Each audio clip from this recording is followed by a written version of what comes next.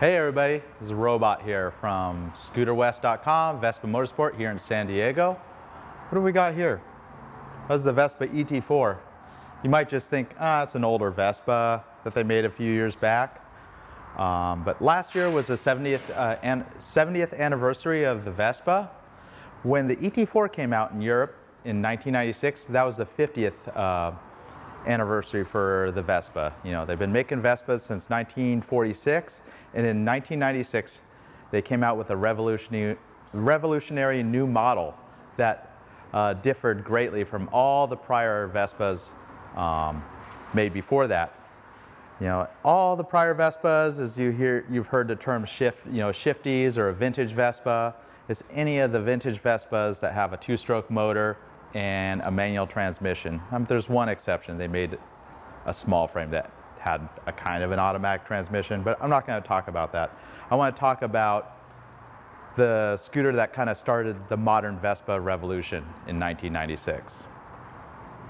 So in the mid-90s, that's when I started to get into Vespas, and I started with the Vespa P200, which is a 200cc shifting Vespa, like a proper Vespa, as a lot of people would call, and they made that for a very long span of time. They actually still make a variation of it today, but it started out in 1977, and through the 80s there's very little change. They came out with the Vespa T5 and the PK series scooters, which is a small frame that kind of had I don't know, I guess an 80s style. They kind of added the edgy 80s style. If you ever look at 80s cars, they're real edgy, and they were just carrying over changes in, minor changes in design for the 80s. So in the late 80s and early 90s, Vespa tried to reinvent itself once again. They came out with what they said was a revolutionary scooter called the Koza, which ironically translates to thing in English. It was a style that was disliked by many of the vintage Vespa or Vespa enthusiasts of the time. I guess they were just all Vespas prior, but they tried to add some modern touches to the Vespa with the Vespa Koza and do some updates. We'll flash up a photo of the Vespa T5, the PK, and the Koza, so you have an idea of what they did for the 80s and 90s. In my opinion, that was pretty stale years for Vespa. That's when automatic scooters were starting to take off from many other manufacturers, including at the end of the 90s, Piaggio came out with, I think it was the Piaggio Zip and Sfera, NRG, a couple other automatic twist and go scooters. They were nothing like the Vespas. They were built much like all the other automatic scooters. It had a metal frame with plastic body. In 1996, that's when the Vespa 50th anniversary was coming up, and Vespa wanted to come up, or Piaggio wanted to come out with a Vespa that was revolutionary. So in 1996, I heard wind of the 50-year anniversary and the party they had and the press release for this new Vespa. I said, well, I got to get one somehow. I'm in the United States. Vespa hasn't been importing since 1981. I had classic Vespas, as I've suggested, prior to 1996-97. And I talked to a friend that would go to Euro Vespa every year and say, hey, check out the new Vespas that are coming out. I'm kind of interested.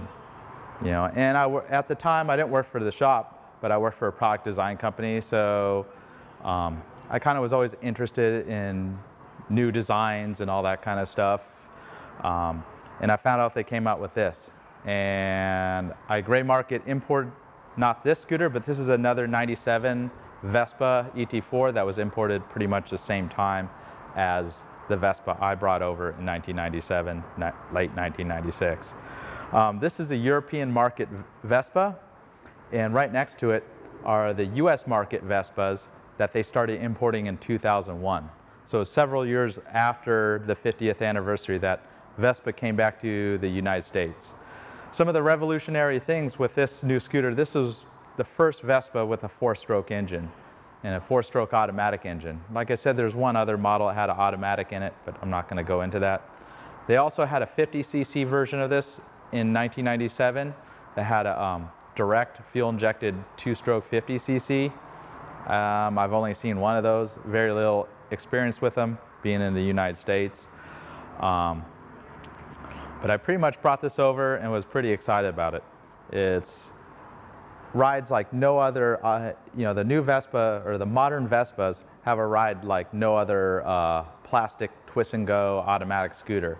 You know, with the monocoque steel frame, they're very rigid, much like all the prior model Vespas. It's a very, very unique trait of the all the modern Vespas, which is pretty much 1996 to present. They all have steel frames, the single-side swing arm, you know, with the wheel on the front that has individual lug nuts, and those are the main traits, and kind of have a reminiscent shape of the classic Vespas.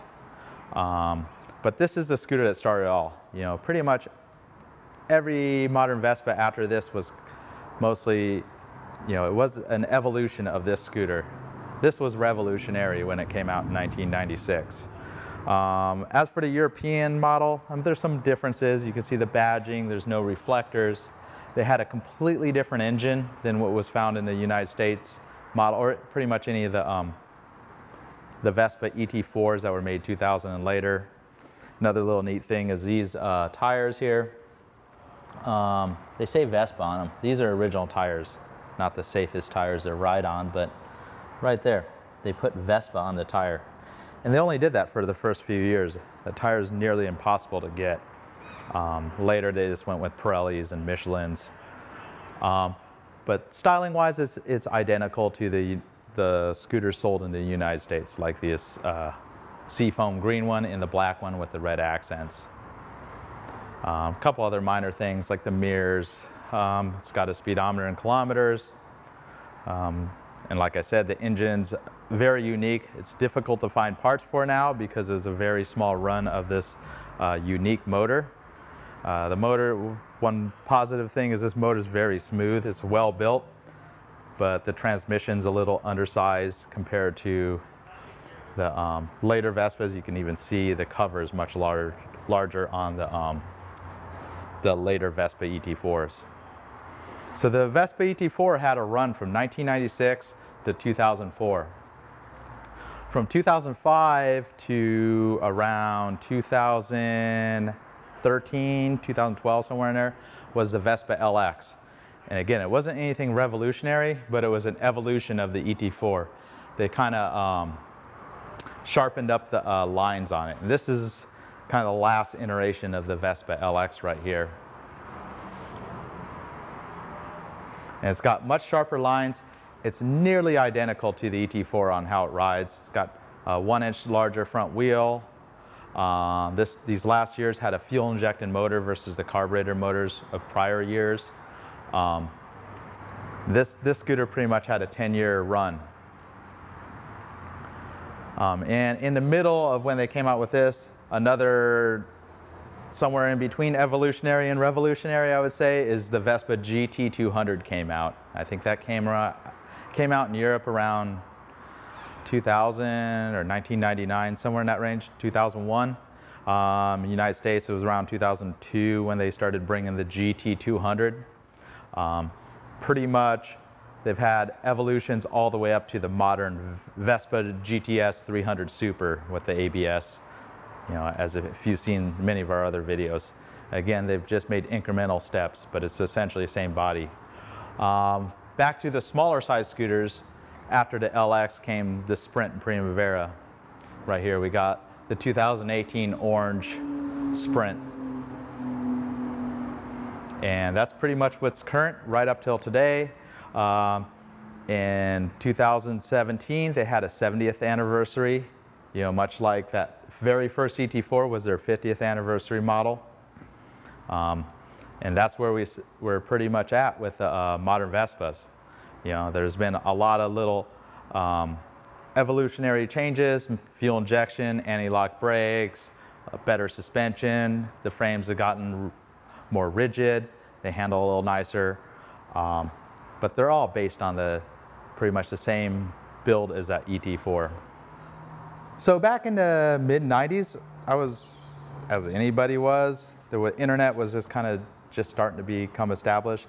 Everybody was reading magazines and other periodicals, but I saved a lot of the periodicals of the time for the Vespa 50th anniversary and thereafter all the way up till when they imported Vespa back to the United States. In the United States, there was a magazine called Scoot Quarterly. It later changed to an online magazine called Scoot, but it was an American magazine for scootering. It's kind of interesting. This is our shop in the 90s. We were selling little trinkets and all that kind of fun stuff, but I just thought I'd show that. This is 1996, the 50-year anniversary of the Vespa. This is Piaggio Giornale, which is the internal magazine for the Piaggio group. It was a very exciting time for Piaggio in 1996 when they introduced the 50-year anniversary Vespa ET4, that is. And I'll kind of go through some of the pages. This was one of their marketing campaigns they had they called it the Time Surfer. And I'll show you some more photos of that. The president of Piaggio at the time. And there's the ET4 at its introduction. Very much like my silver ET4. Well, there it is right there. And they talk about all the design elements. This magazine's all in Italian, but I've kind of gone through. I was pretty excited to get this magazine at the time, get my hands on it, because it wasn't easy to get a hold of this magazine. And they're talking about, they did a test of the ET4 on I think a very long like desert trip.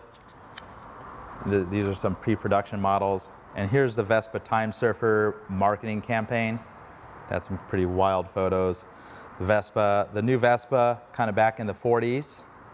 And then all the way up to some futuristic, the Vespa ET4 in the future. Some pretty wild photo shoots or whatever they did back in the day. But this was pretty exciting, talking about the 50-year anniversary. This is the press kit for the 50 years of Vespa for the ET4 when it came out. Talks a little bit about the history, a lot of the marketing campaigns. You know, if you look at any of the history of vintage Vespas, you'll see all these real famous ad campaigns that they had. I guess this is the fold out for the ET4 and showing some of the revolutionary design cues of it. You can see this is the new engine. It's unlike the modern engines. It was a very short run of that four-stroke engine. In some ways, it's overbuilt in a very expensive motor. I've had one completely apart. They kind of overbuilt it. In the later motors, they simplified and made it more reliable in the process. Here's the 50cc fuel-injected or direct-injected motor, which is something I haven't really seen too much of. But it's that's pretty much the ET4 right when it came out. This is the color I had, the first one I brought. This is pretty much Portofino green, which you find on modern Vespas today. And the Time Surfer accessories they had that go along with it. Ironically, right in that same time frame, Apple released the iMac, which was, again, kind of, I wouldn't call it a revolutionary computer, but it's design-wise, it was something pretty revolutionary. Pretty much right in the mid-90s. You know, everything was starting to become computer-aided design, so everybody wanted to do complex curves, and you could see a lot of the styling cues of the original iMac in the Vespa ET4, that is. An accessory catalog. Everything from touch-up paint, the covers, nothing that exciting. The helmets, I do have the original helmet that they came out with. It's kind of a leatherette helmet, color matched to the Vespa ET4s of the time. Full face helmets, I haven't really seen those. Other typical accessories. It's another marketing campaign with on a postcard for Piaggio. This is Scootering Magazine of England. There's the price of the ET4 right when it came out, 1997. So 2,600 pounds. Around today, that would be about, I don't know, if you convert to today's dollars, you're talking about maybe 5,500, 6,000. So pretty much Similar price to what the Vespa Primavera Sprint are. So there's my ET4 in 1997. Not the best photo. This is before I had a digital camera. There it is again. I went on a camping trip somewhere. I don't remember. I think I went all the way up Northern California. There it is with around 14,000 kilometers. Can't really see it too well, but a black and white photo. I only had a couple photos of it, but the few years I had it was pretty exciting. Here's a Vespa rally in 1999. I think this is a Vespa in San Diego. I think this guy's name is Eric Camello, I think, something like that.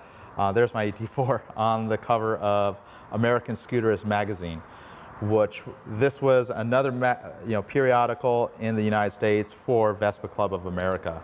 Again, I don't think they have a printed publication anymore. You know, the magazines have kind of gone away. And during the Vespa in 1999, there was a European Vespa ET4. I have no idea where that scooter is now, but it's an ET4 that was raffled off at Vespa. They weren't, you got to keep in mind, in 1999, they weren't officially imported into the United States at that time yet. Again, this is late 1999. Another Scoot Corley. There's an article about Vespa plans to import to the United States. Kind of talks about the ET4s and all that. I think this magazine is early 2000 or late 1999. So the writing is on the wall. Yeah, winter 1999. That Vespa is coming back to the United States. Again, another Piaggio Giornale, the year 2000. They came out with an update to the Vernable PX that they've been making for years and years. Not really anything to do with the ET4 or any of the modern Vespas, but they did do a styling update in 2000 because the Millennium Series Vespa PX. This is pretty remarkable. Something that they started making in 1977. They did an update at the Millennium and still sell it today. Another Scoot Corley magazine. Introduction from the president of Piaggio USA, Peter at the time. He's introducing that Vespas will be back in the United States in the magazine in a 2-page spread right here.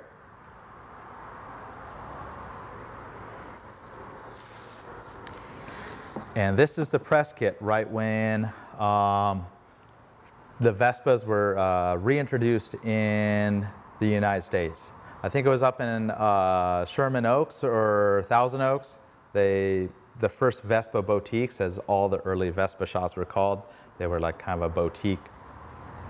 I don't know. They kind of catered around the design of the Vespa more than the traditional model of a dealership. But this is a press kit for the Vespas that were brought back to the United States. Some slides. No one uses those anymore. You just give somebody a digital image.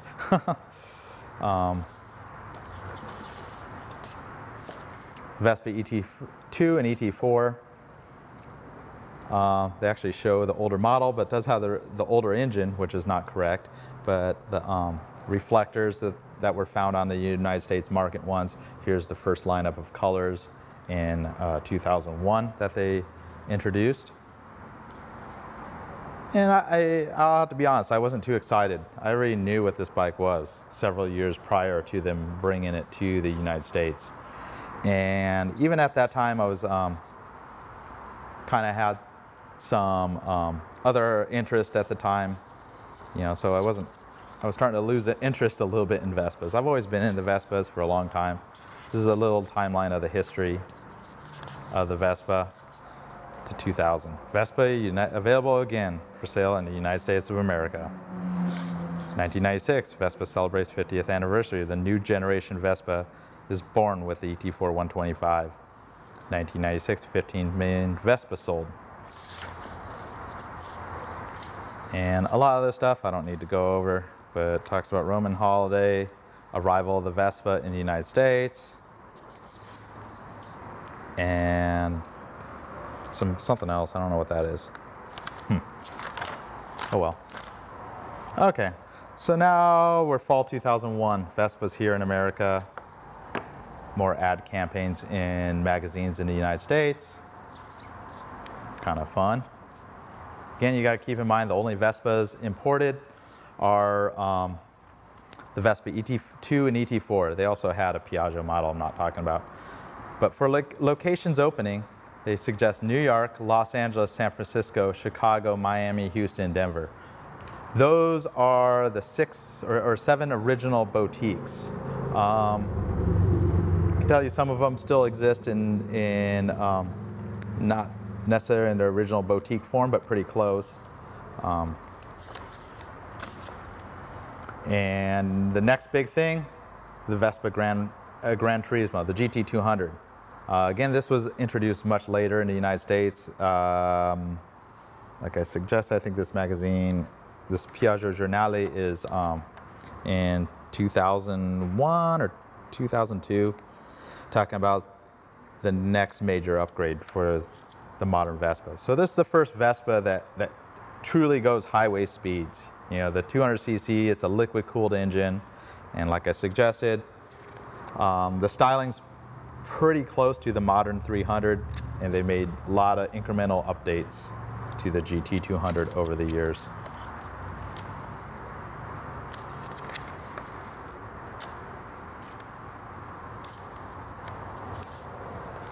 And another, this is, I think, the brochure they were giving out in the United States for the Vespa right when the GT200 was introduced in 2002, 2003.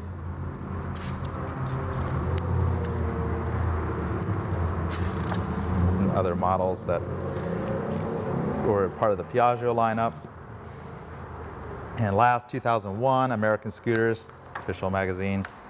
They talk about Colorado Vespa. That's the boutique that was opening, the grand opening right when they started selling the new Vespas, 2001. So technically the GT200 should go after this in chronological order. And then we shoot forward to 2016, the 70th anniversary Vespa. We no longer have any of these models to sell, but they came out with a brochure, much like they did in for the 50th anniversary. You got the Vespa GTS 300 ABS in 2 special colors, and same with the Primavera, available in 2 special colors just for the 70th anniversary, and the rest of the models of Vespa. And sadly, my Vespa ET4 that I first had, this is the color that it was. And the only time I ever really crashed a scooter was this poor scooter. And there it is. I don't like sharing that anybody, you know, but unfortunately I was very heavily into scooters. I have lots of motorcycles, and eventually you're gonna get in a crash. It's sad to say, but that's how that poor scooter ended. This is the a sample of the color. I can tell you one thing, I came out with only a scraped knee, even though that scooter doesn't look so good. Somebody ran an intersection, I hit him. It's like, what are you gonna do? Just makes me a much more careful rider after something like that. And plus I was heavily into dirt bikes, so I kind of forgot about the Vespas for a little bit, and that made me a very, very good rider as well. You know, something to keep in mind, you know, riding off-road, sliding around, you kind of get a feel for how to handle 2 wheels more so than any other riding technique. I hope it wasn't too long, but kind of just sharing the history that I know of the modern Vespa, and kind of an overview of the last 20 years. Hope everybody liked it. I hope to do more videos like that. Again, follow us on Instagram, Vespa Motorsport, or you can follow me on Instagram, Robot Vespa, and remember to subscribe to our channel. I'm going to continue to come out with pretty cool Vespa videos like this, not necessarily only selling products that we sell and promoting our shop, but I want to talk more about the history of Vespa, and both classic Vespas and the modern Vespa. See everybody later. Robot here, Vespa Motorsport.